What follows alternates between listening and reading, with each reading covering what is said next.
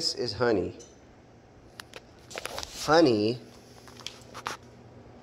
is a good girl, but she has pretty bad separation anxiety, which is getting better. But when we first got her and we put her outside, her anxiety with storms, loud noises and all that, we had a little thunderclap one time and she chewed up the door frame, which is what you're gonna see my repair in this video. That being said, let me show you. I did the repair, so it's behind here, but we had to put these metal strips covering up the door jambs down there low because you leave those exposed and she would chew on them. Now, it's been a while since she's had any kind of anxiety, so I'm sure that we could take these off now, which I probably will, and I'll patch up the holes from the screws.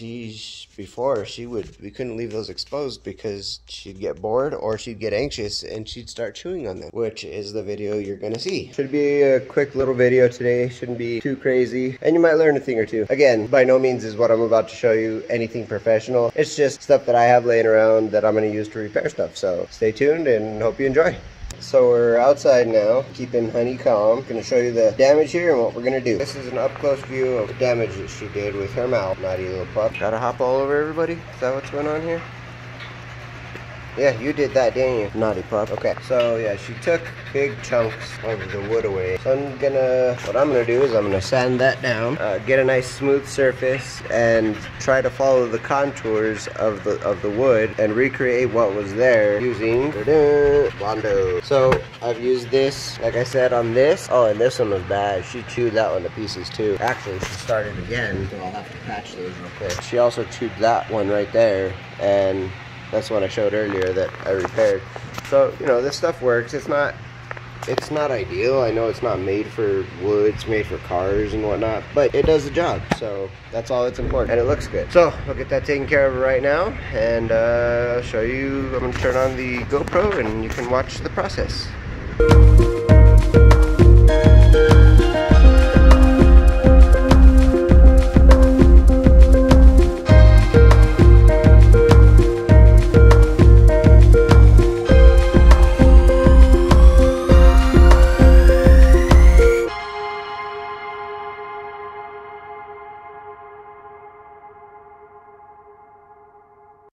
Basically what I did so far, I got my drill, got this little used scouring pad, and I'm smoothing this out. I want to have a smooth surface to work with, so I don't got splinters poking out and stuff stabbing me and all that whatnot. So far I've pretty much smoothed it all out, and I think I'm ready to make some Bondo.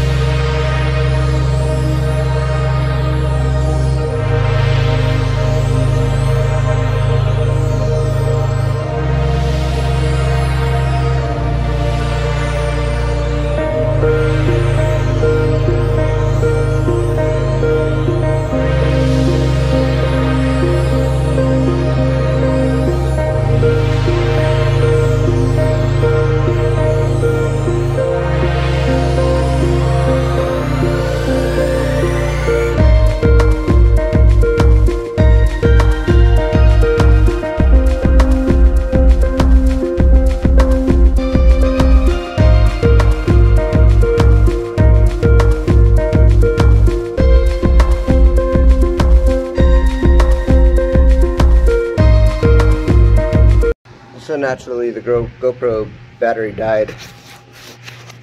Battery died while I was mid working. So here's where we're at. I've got a groove carved out, kind of screwed it up all up in here, through here. So I'm gonna go ahead and one more Bondo round. Like I said, I wasn't gonna, but mainly because I gotta fix that. And while I'm at it, I'll fix that hole out there. So, you know, things like this. One more smooth out, should be good. So, little batch of Bondo, one more patch. Alright, it's been about 10 more minutes. I put another layer of the Bondo on, and I gave it a quick little sand. It looks pretty good. It looks much better.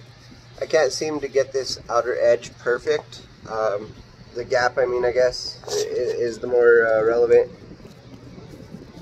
part that I can't get perfect. So, I'll show you right here.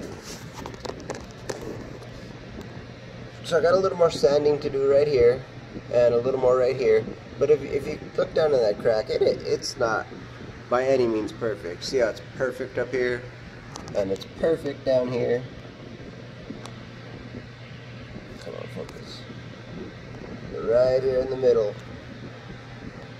it's just kind of all over the place. And that's because it's really hard to do, to replicate that, excuse me, without a saw. So, that being said, a little bit more sanding, and then we'll move on to painting. Okay, it's painting time. It's probably the best I'm going to be able to get it, and it honestly doesn't look terrible. It looks pretty good after the sanding. So I also have to, I did a little patch right there, already sanded, and a little patch over there, which is already also sanded. So I'm going to go ahead and throw some paint on this. It's the one that it was originally painted with, so it should blend pretty well. I'll show you the result when I'm done. Alright, it's all done. I took a little quick break, got everything cleaned up, and back to put away. So let's see the big reveal, see what it looks like. And voila.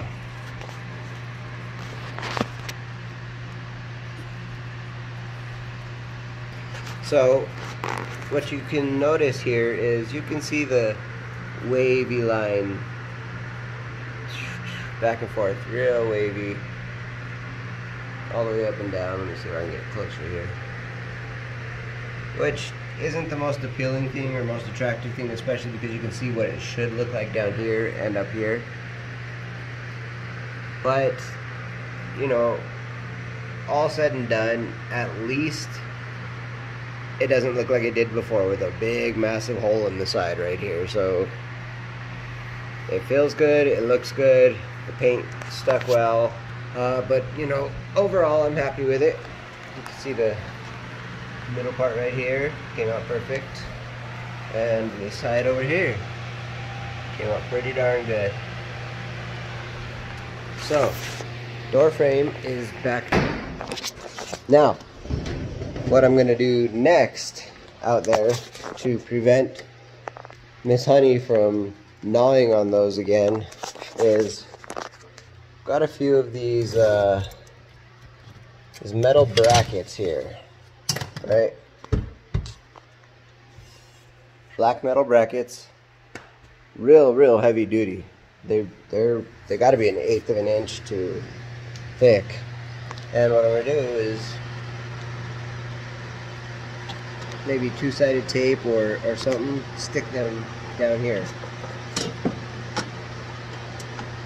just all the way around, so that way she can't chew on them.